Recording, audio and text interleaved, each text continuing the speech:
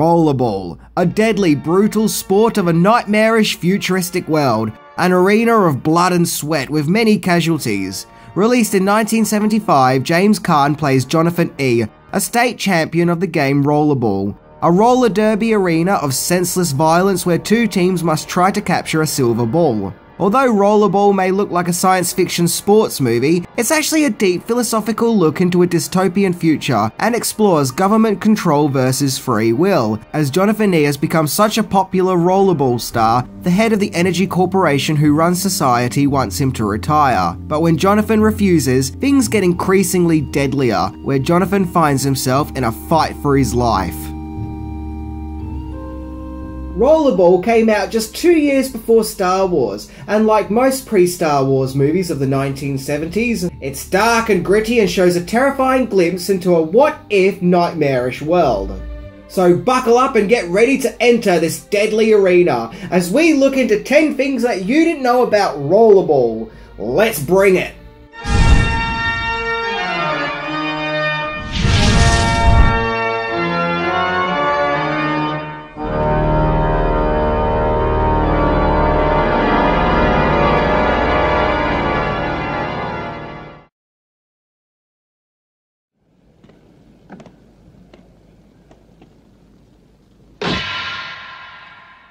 Number 10, based on a short story. Rollerball is in fact based on a short story called Rollerball Murder, which was first published as a short story in Esquire magazine in 1973 and was written by William Harrison, and would subsequently go on to get published in novel format with other short stories. The short story is very similar to the movie. It's about a violent dystopian future where Jonathan E. is an aging rollerball player who starts to question his place in the world as the rollerball game keeps evolving and becoming increasingly violent, with the story more about his internal struggle, with the character explaining, "All things I am and own because of rollerball murder." Harrison would go on to work his story into a screenplay, to which United Artists agreed to distribute the picture. Not forgetting, of course, the theatrical name change from Rollerball Murder to just Rollerball. Number 9, filming location. Despite the fact that Rollerball is set in Houston, Texas, the movie was actually mainly filmed and produced in Munich and London. The arena where Rollerball is played was filmed at a sports arena in Munich, because of its circular design, which the film crew were able to dress up and look like a futuristic sports arena. The Energy Corporation was filmed at the BMW headquarters, which is also in Munich. External shots of the Palace of Nations in Geneva were also used. And despite the fact that we see the Houston Rollerball team travel to different parts of the world playing in different arenas, it was all filmed on the same location. Only the sets were dressed up differently to make them look different. And for the scenes where the rollerball battle takes place in Tokyo, flyers were sent out to local hotels asking for people of Asian ethnicity to appear as extras in the movie, to which hundreds of extras turned up. Number 8, director's influence.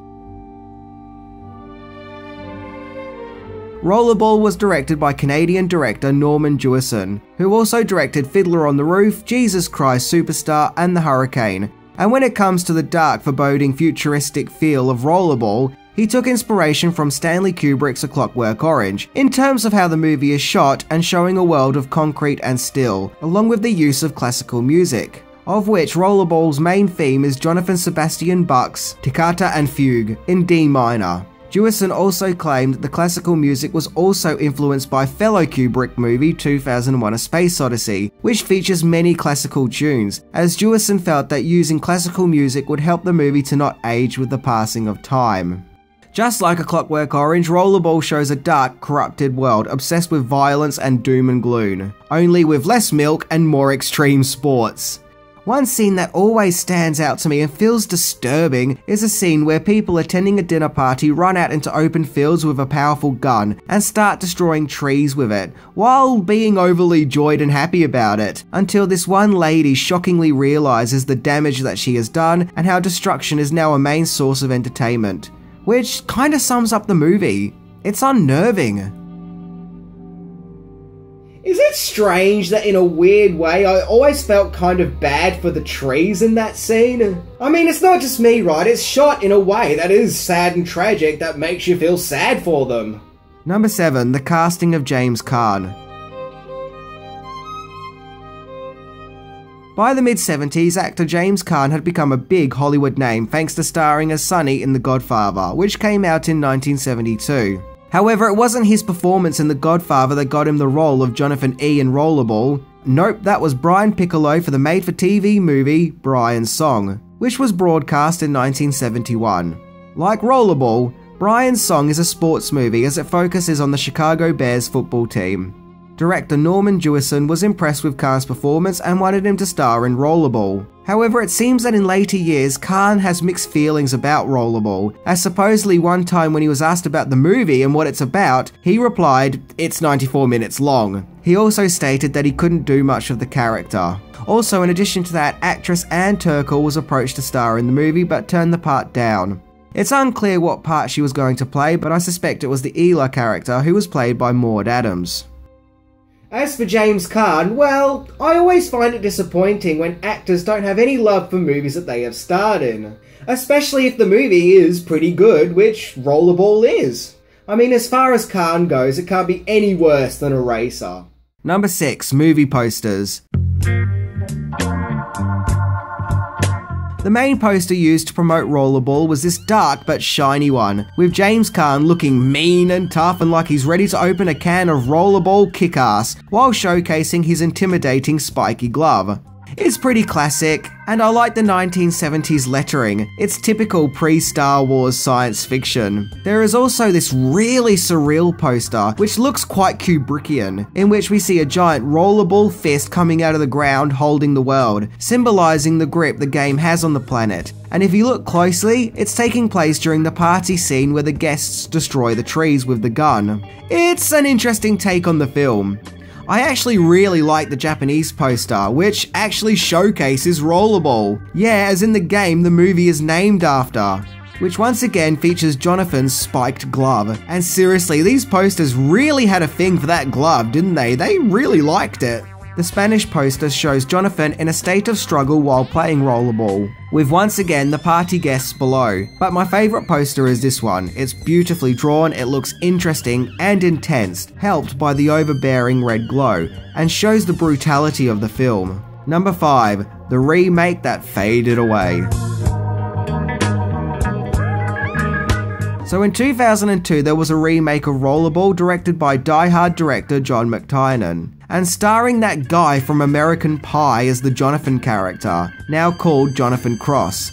The remake mainly focuses on the action aspect, going for more of a razzle-dazzle wow factor, to which I feel like a lot of the intellectual themes get lost, particularly the themes of free will in a dictating society. Instead, it feels like it's trying to appease fans of action movies of that time, such as XXX and The Fast and the Furious. The movie was heavily criticised by critics, with it being labelled as a mess, with it only making $25 million in the box office on a $70 million budget. And it has since slipped into obscurity, proving that some films just don't need to be remade. Also in 1991 there was a sports show called Roller Jam, which was heavily influenced by Rollerball. Number 4. Video game. In 1985, a game came out on the Commodore 64 called RollerBall, which going by the cover was heavily influenced by Rollerball, what with it even featuring James Caan in his Rollerball getup. The gameplay itself is more or less the same as Rollerball, what with players in a circular roller derby style arena involving capturing a metal ball. I'm not sure if this was an official release or an unofficial unlicensed tie-in with the movie. But however, the gameplay actually isn't that bad, especially if you're a fan of the movie and have an interest in Rollerball. And the graphics are pretty good too, especially considering the time it was made in. And it does recreate the look of the film quite well. I mean, if you're familiar with Rollerball, you know exactly what's going on here. And in 1989, there was a video game sequel to RollerBall called Killerball, which, oddly this time, seemed to feature Arnold Schwarzenegger. Weird. And of course, in 2004, there was a mobile phone game that was based on Rollerball. One that was actually an official tie-in. Number 3. Sports show promotion.